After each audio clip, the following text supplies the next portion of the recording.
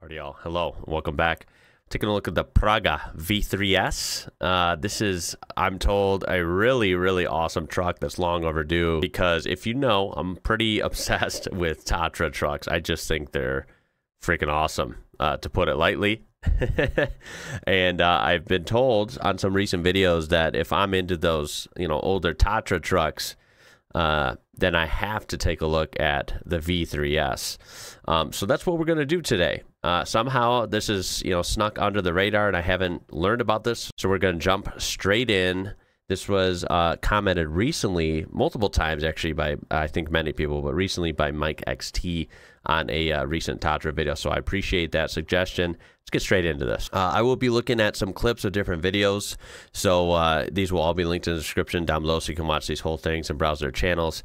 And we'll learn about it towards the end or the middle as well. Let's go.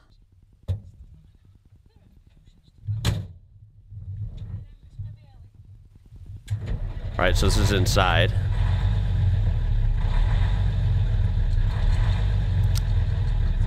This is going to be good.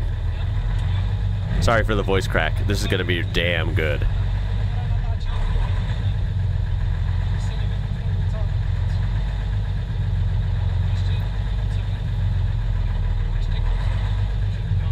Okay, this thing sounds great already, and we're just idling.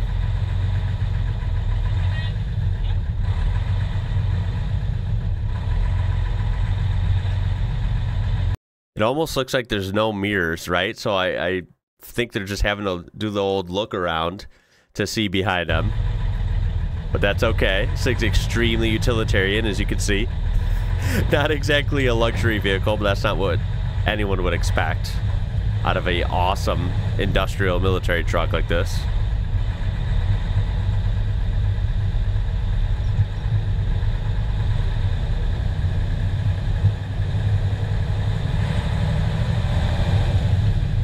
Oh yeah, let that thing sing.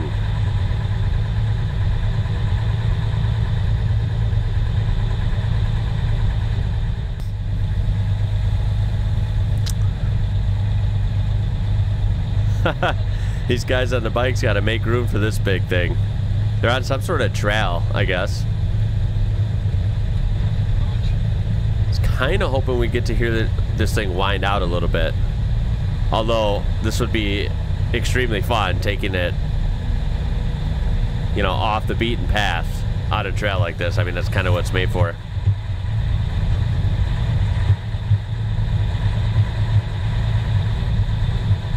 I love they're in there bouncing around. That thing rides like a big truck. Gotta love it. That's why they're so fun.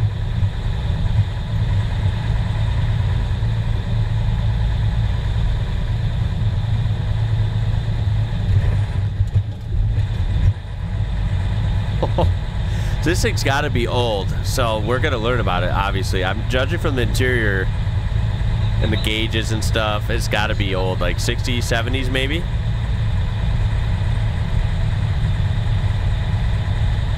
I love the hand cranks for the windows.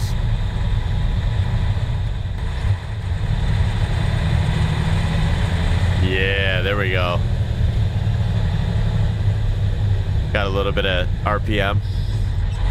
Boy, this is a beautiful area. I wonder, tell me if anyone knows where this is. I don't know if this is in the Czech Republic or Slovakia. I'm not exactly sure, but it's pretty.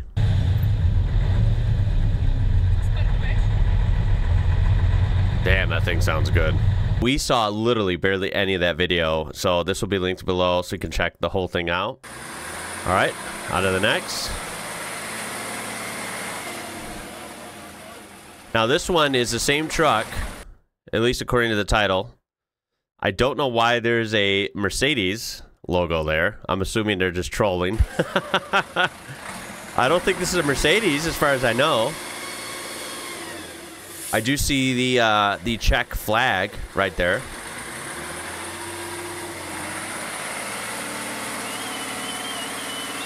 Oh, come on, let's go.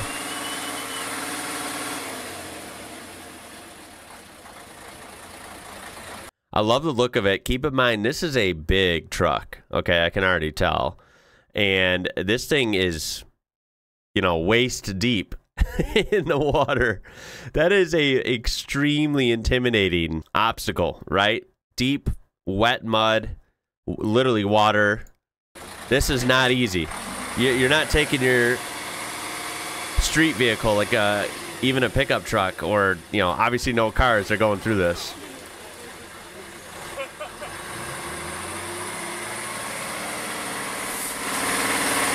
Oh man, it sounds so good.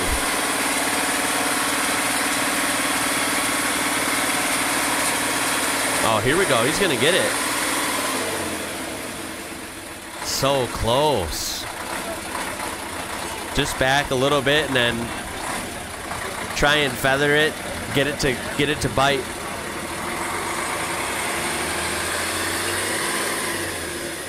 He's gonna get it, 100%.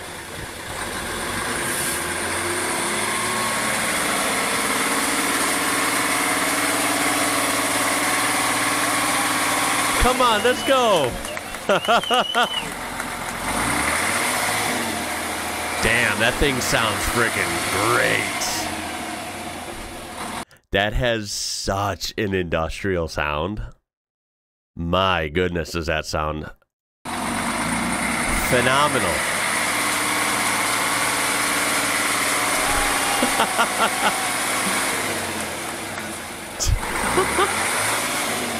Kind of glad he's not getting out the first time. We get to hear it a little bit, you know?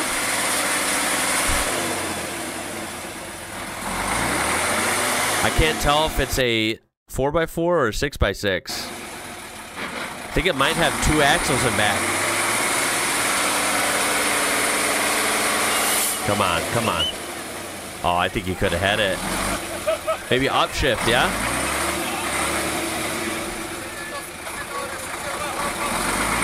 Come on, come on, come on.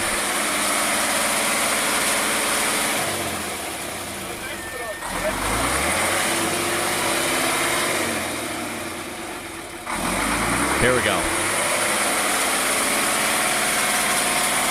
Yeah.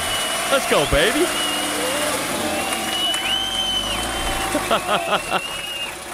Dude, that thing is awesome. And I love going straight to the comments. Someone says it in presumably Czech or maybe a different language, but someone says, if you translate it, the mistake is between the steering wheel and the seat. Obviously referring to the driver. The Mercedes brand on the hood really pissed me off. Yeah, I agree. I don't think this is a Mercedes. I wasn't told that it's a Mercedes. I was under the impression that this was like another Czech truck brand, because obviously, like I said, I have learned a lot about Tatra and just totally think they're awesome. And I was under the impression this was like another, you know, Czech brand to check out. I don't think this is a Mercedes truck, although it could be wrong. Alrighty, and now we have another video, totally unrelated. This will be linked down below as well. We're only going to be looking at part of it, like all of these. This one, it might be the same truck because I see the Czech flag on the side and the very odd, misplaced Mercedes logo, but if we could ignore that, this truck is awesome. You could see the gargantuan solid axle in front, leaf springs, right? This is obviously an old school truck, which I love. I will also say that the kind of like the best old school formula, at least here in the US, that seems to be lost. Everyone goes for like the huge, big, you know, rims and then the wide tires and stuff, and that's actually not good for off-roading when you actually think about it. These kind of tires, right? This old school tread with the very narrow tire width there. Yeah, that is better, right? That's always better at off-roading. It actually cuts into the mud and cuts into the snow and whatever better, and ends up finding traction usually more efficiently. So this thing has got the right formula. Although this looks like very kind of tough terrain again. Very unstable and wet and mushy. But this thing draws a crowd.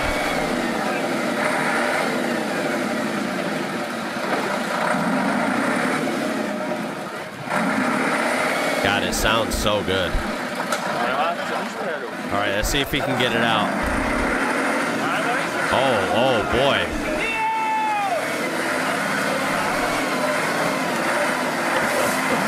Hell yeah, let's go. Easy work. Easy work.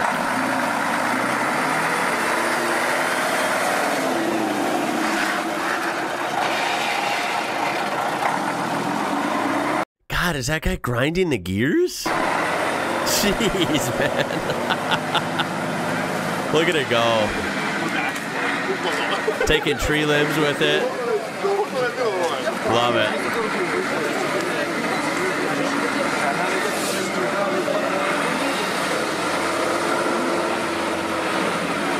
Damn, another deep obstacle. Holy smokes.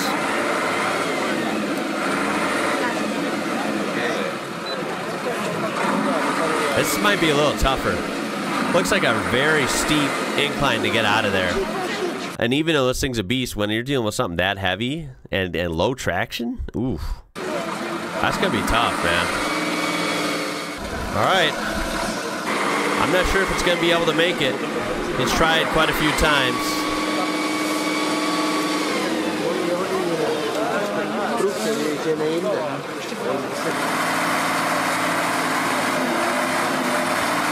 It's made some progress.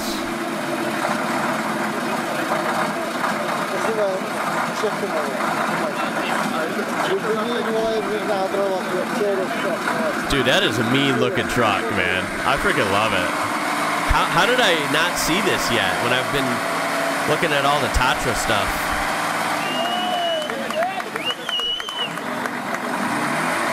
Damn, that. Dude, there have been some insane badass trucks that have came out of, I guess at the time would have been Czechoslovakia, right? I mean, wow. Holy smokes, did they make some badass trucks. I freaking love it, dude.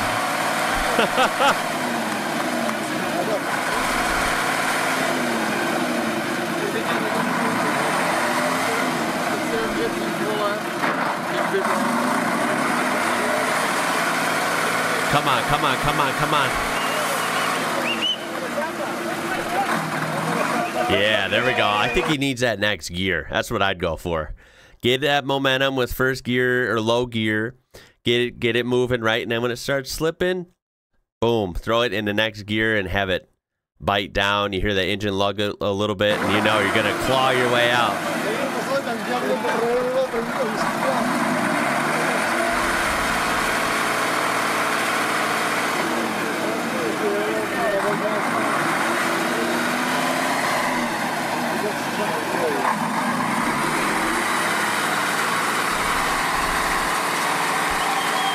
Come on.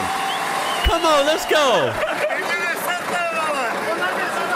Oh, look at the door opens backwards. What?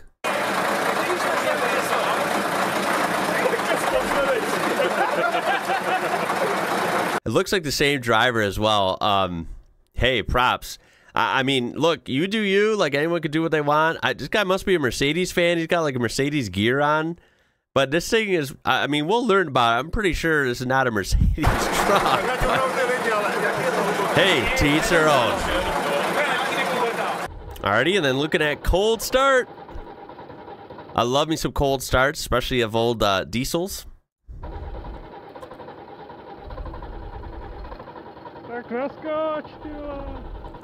It says the PRAGA V3S is an all-terrain multi-purpose truck produced between 1953 and 1990 in Czechoslovakia. It was designed for the armed forces and was also exported to 72 countries. 72 countries. Whoa. That's insane. This was a popular truck. I'm not surprised. Looks like it's fit for the job. Oh, yeah. Listen to that thing. Listen to that choppy startup.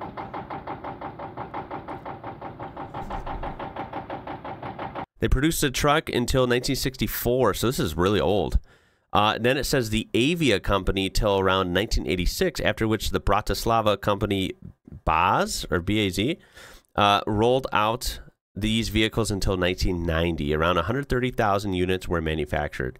So a little bit of a healthy amount. 1960, or I would say, I don't know when it started, maybe the late 50s, early 60s, all the way until around 1990. That's crazy. I imagine there's still a ton of these around, I hope, right? I would love to get one in my dreams, but you know, one can dream, right? And I wonder if these are still used in any actual positions, right? Like in any militaries or maybe as some sort of work, you know, like government trucks or something. You have to let me know.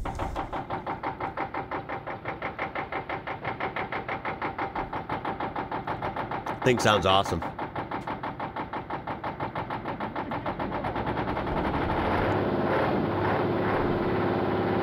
Wow.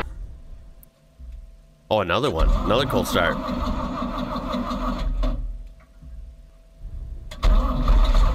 Also, like I said, the Tatras are absolutely fascinating. Ultimate badass truck, in my opinion. And these are right up there with them because it says this was actually the longest produced Czechoslovak truck. This was amongst the best off-road cargo vehicles of its time. And the Czechoslovak army used it for more than half a century.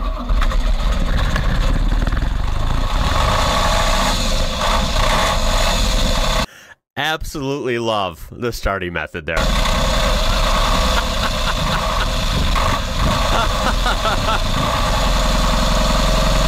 Damn, it sounds so good.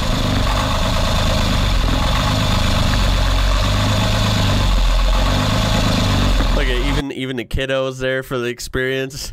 Got the snow. Dude, man, part of me wishes I just had like some land, some farm in you know, the Czech Republic or Slovakia or somewhere, and one of these and a Tatra, and just I want to go out in the morning at like 6 in the morning. You know, I want to have a little bit of fresh coffee or beer, whatever I'm feeling that day, and I want to fire these things up, right? Just putt around the property and just live life, man. I wish. That'd be freaking sick.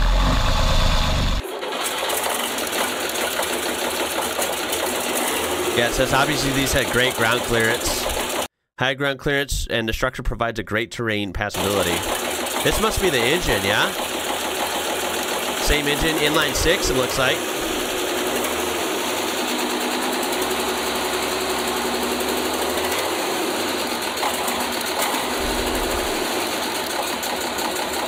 Wow, because this thing was so tall, though, and, you know, obviously probably heavily geared and off-road oriented, it only had a maximum speed of 60 kilometers per hour, or 37 miles per hour.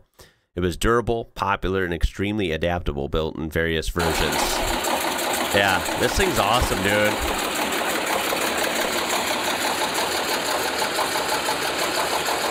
What a cool engine. Damn. Thing looks like a workhorse.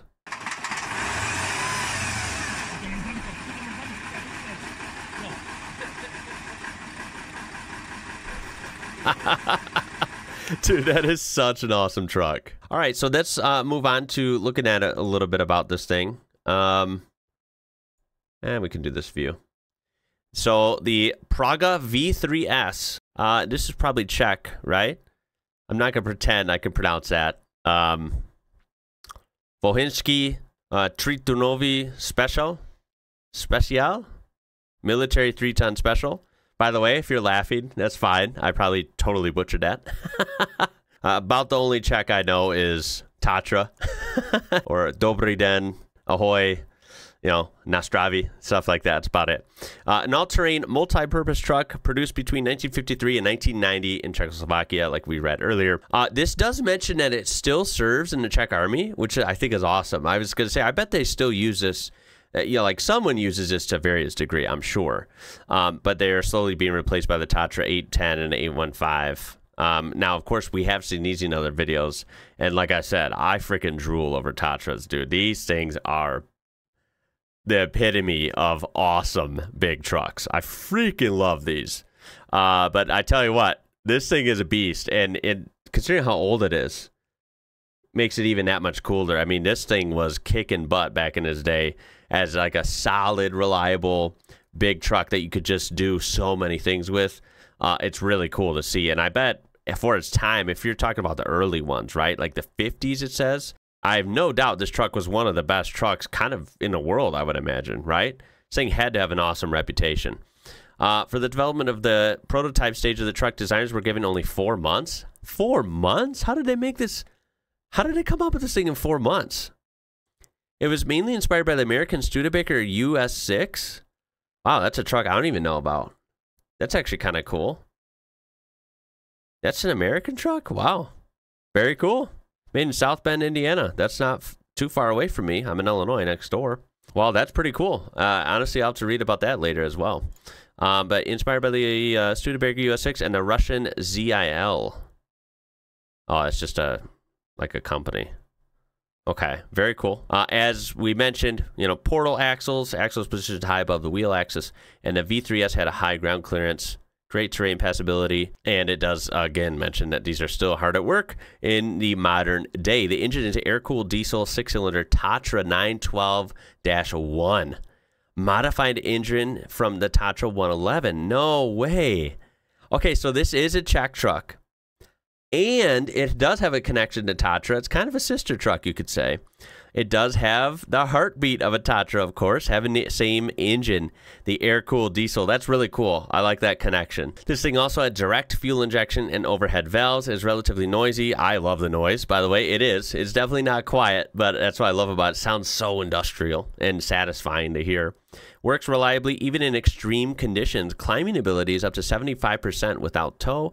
10 wheels, rear are 4 dual, front are 2, to help the truck not to bog down in soft soil. Therefore, it does not experience any problems in forests or in the field. Consumption is 30 liters of diesel per 100 kilometers. The fuel tank has a capacity of 120 liters. The truck is able to get over 40 centimeters high perpendicular obstacle. Wading depth is 80 centimeters. There are 2 12-volt batteries. They are connected in parallel during traffic, but serially when engine starts. Wow, that's interesting. Okay, the payload of the truck is 5 tons. And let's see some of the different versions. That is cool. That's like a, what is this? Emergency medical service. The Zlín region of the Czech Republic. Dude, I love seeing the different versions of these trucks. That is super cool, this one right here. And I believe that's the proper logo. No Mercedes star on this one. We have the Praga logo. That sounds better. The Icer truck. Interesting. Okay. Very, very cool. Love it with the matching, you know, OD green wheels. Of course, here's like a flatbed, just kind of open truck. I mean, you could make a hell of a work truck out of this, or a farm truck if you wanted. There's a tanker truck. That's different. That's a different take on this, huh? Very cool to see it with color and see it, you know, as a tanker truck. Just shows the versatility of vehicles like this, like the Unimog and the Tatras and this Praga, right? Very cool. Again, like a cargo truck you can haul stuff with, just painted in blue, probably for some sort of business or personal use. Really cool to see. Look at it as a fire engine. How freaking awesome is that? You know I love fire trucks, especially these European fire trucks are so cool. Damn. That looks handsome. Here's one as a crane. Freaking love it. That looks like perfect as a crane truck, by the way. And then look at this one. This is technically the same chassis, but this one's completely modified. Look, totally different body on this with the camo and a huge anti-aircraft gun. Yeah, this thing's badass. Well, I'd say the Praga V3S is awesome. I'm an instant fan. I think you guys knew that when you were suggesting this to me, so I do appreciate those ideas. Yeah, you guys know me. What is there not to like about this? I will add this to my list of dream trucks. Also, add it to the list of some of the best sounding vehicles. I mean, this thing looks good. It sounds good. It's intimidating looking. It's cool looking. It also, you can tell, right? You can just kind of tell the way it sounds and the way it operates. You can tell this thing is built tough. This is a durable, freaking hard as a rock vehicle. I really love it. So that was a lot of fun. Definitely more to come with Tatra and, of course, some Praga action if I can find some. That was a delight. I hope you had fun watching it. I cannot wait to see your comments on this. Please, any factoids, any experiences with this truck you want to share, I'm all ears. Let's hear about it. I appreciate you watching. It is also coming up on the weekend, so I hope your weekend is off to an excellent start. hopefully I will see you in the next one. My name is Ian. You're watching IWrocker. Until next time, y'all. Catch you later.